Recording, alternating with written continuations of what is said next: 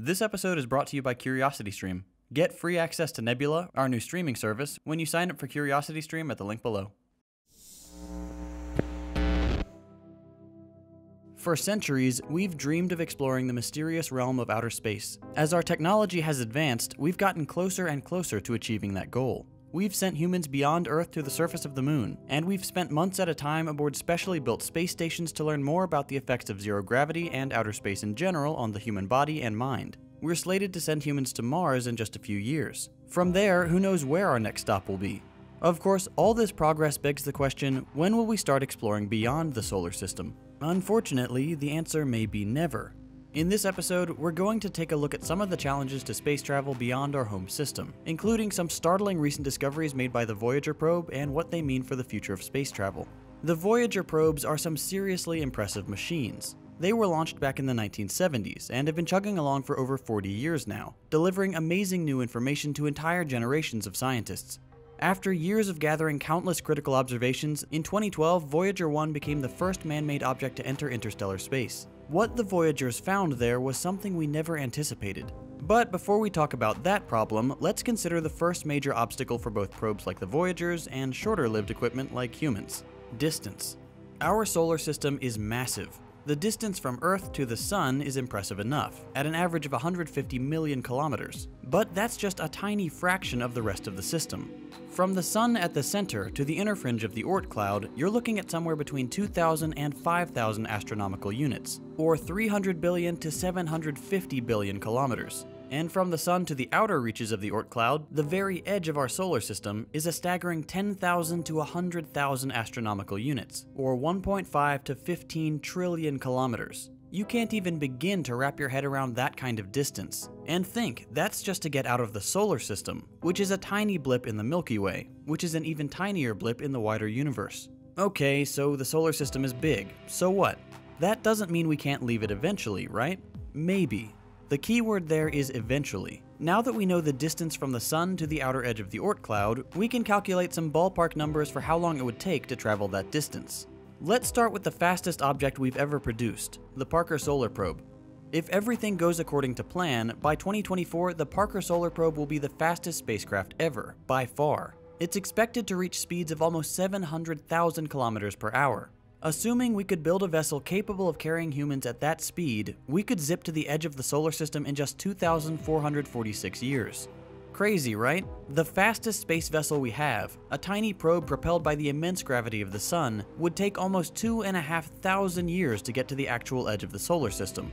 But wait, didn't the Voyager probes already enter interstellar space? And they travel much more slowly than the Parker probe. Technically, yes, the Voyagers have passed beyond the Sun's magnetosphere, which some consider the edge of the solar system. But the Oort cloud is really the container for the system. Whereas the planets orbit the Sun in a flat plane, the Oort cloud is a giant sphere encompassing the Sun, planets, and asteroid belts. Think of it like the Pokeball for our solar system. Anyway, we'll get back to the Voyager probes in a minute. For a more realistic number, let's look at the fastest spacecraft that can support humans. Currently, the record is held by the crew of the Apollo 10 on their moon mission. As they rocketed back to Earth, their vessel reached a speed of just shy of 40,000 kilometers per hour. That's the fastest human beings have ever traveled. If we assume we could build a vessel to support human life, a lot of it, that could travel at a constant 40,000 kilometers per hour, it would take 42,808 years. That is a very long time. Could we even build a vessel that could survive that long, let alone support hundreds of generations of humans for the journey? It would have to be completely self-sustaining. And now, thanks to the latest insights from Voyager, we have a new challenge to consider. On August 25, 2012, Voyager 1 began gathering data on the interstellar environment, the first spacecraft to do so. Now, 7 years later, NASA has recently announced that the probes have passed beyond the heliosphere, the Sun's magnetic field of influence, and emerged into a region of space far stranger than we could have imagined. As odd as it may seem, it turns out the Sun's magnetic field actually protects us from cosmic rays, preventing a fairly large percentage of them from entering the solar system. Once the Voyagers passed beyond the heliosphere, they were subjected to the full force of this foreign electromagnetic radiation. The probes are fine. They're sturdy machines designed for the most inhospitable environments. But it's fascinating to see just how drastic the jump in radiation was as soon as they passed the threshold into this new region of interstellar space.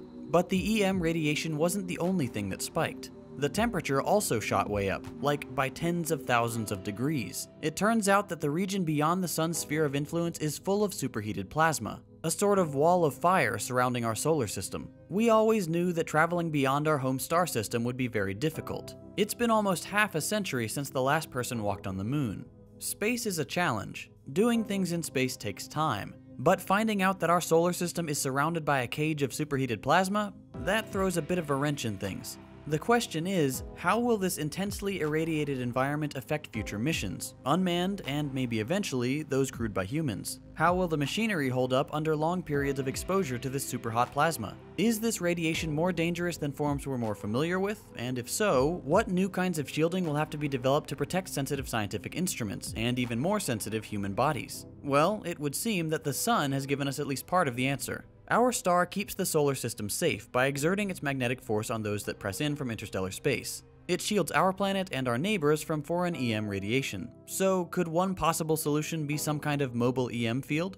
It would have to be pretty strong to keep the stormy interstellar space at bay, but hypothetically it could be done. Of course, that technology is likely decades off at best, not to mention the fact that developing a spacecraft that can sustain human life for the multi-thousand-year voyage to the edge of the solar system is a massive undertaking by itself. So, are we trapped in a little cosmic bubble surrounded by an impassable wall of fire? Those of us alive today will probably never know for sure. There will be many challenges along the way, but the most difficult will be the sheer scale of the solar system. If you'd like to learn more about just how mind-bendingly huge our home system is, check out Miniverse on CuriosityStream.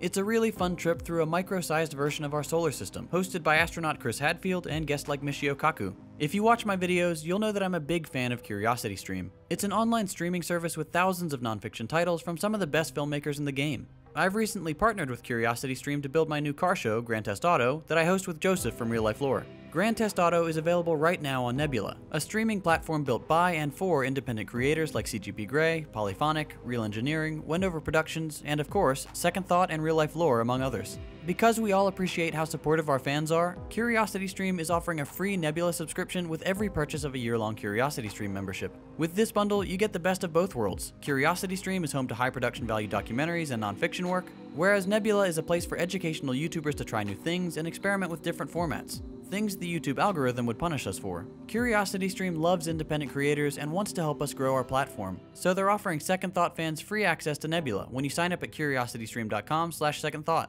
When you sign up for CuriosityStream, you get instant access to thousands of nonfiction titles like Miniverse, and you'll get to watch a bunch of new episodes from Grand Test Auto, as well as other great Nebula originals like Working Titles, a series dedicated to breaking down popular TV show intros. By signing up for CuriosityStream, you'll be helping not just me, but the entire educational community, as we work together to build a place where we can create exciting new content that just wouldn't be possible on YouTube. Give it a try by signing up using the link below. I promise you'll love it.